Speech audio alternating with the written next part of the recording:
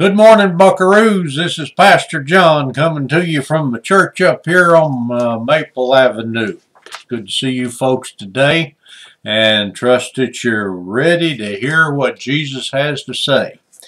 I'm going to read you a little bit of the Bible here from the book of Luke chapter 5. And we're going to be talking about how obedience helps us to be fruitful in life. In other words, it's a good thing. Good things come to people who are obedient.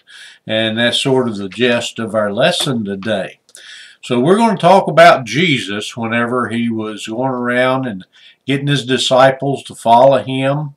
And the first ones that he called was Peter, Andrew, James, and John. And this is a story about that. All right, I'm going to read to you from Luke chapter 5, and we're going to read 11 verses. So this is a little story in itself. So you buckaroos listen up to this, and then I'll explain a little bit about what was going on there.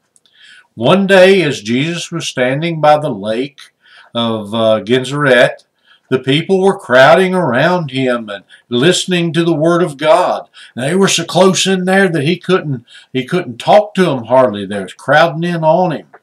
So he looked around and he saw a couple of fishing boats sitting by the lake there. And so he called to Simon Peter. He said, "Peter, come over here and I'm going to get in your boat and you push me out just a little bit here." And he did.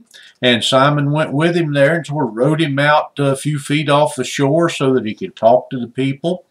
And whenever he had finished talking to the people and teaching them what he wanted to teach them, he told Simon Peter, he said, "Simon," he said, "get your nets there and let's go out to the deeper water and catch some fish." Well, Simon looked at him and he said, "Master." That's what he called him. He said, "Master," because he considered Jesus to be his teacher, you see.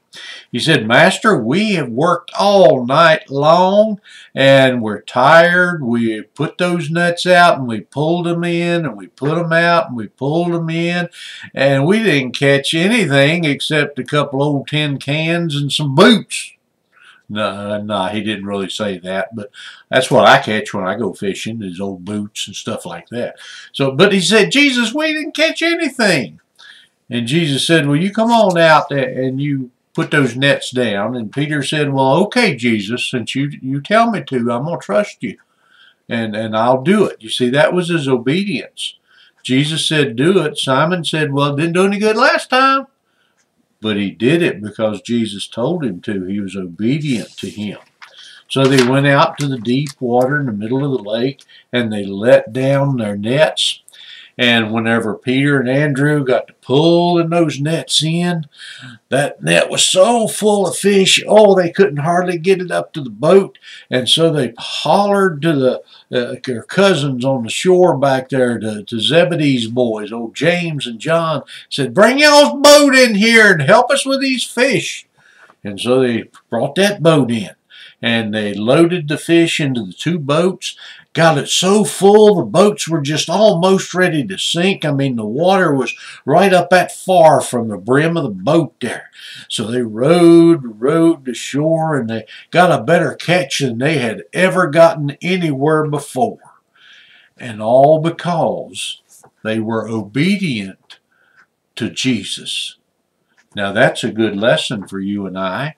Because, you know, God and Jesus, they've given you mom and dad and your aunts and uncles and your teachers at school and other people that the Bible states that have authority over you. People that are, you know, kind of your boss right now. And the Bible tells us that we need to be obedient. And Pastor John's been telling you all along to obey mom and dad. And we talked last week about that was the first commandment with promise. God said you'll live long in this world if you'll obey and honor. That word honor there, not disrespect, but honor. So again, this week we see from the book of Luke here, when Jesus was first calling his disciples, that they were obedient. And because they were obedient, they were fruitful, is what the Bible says.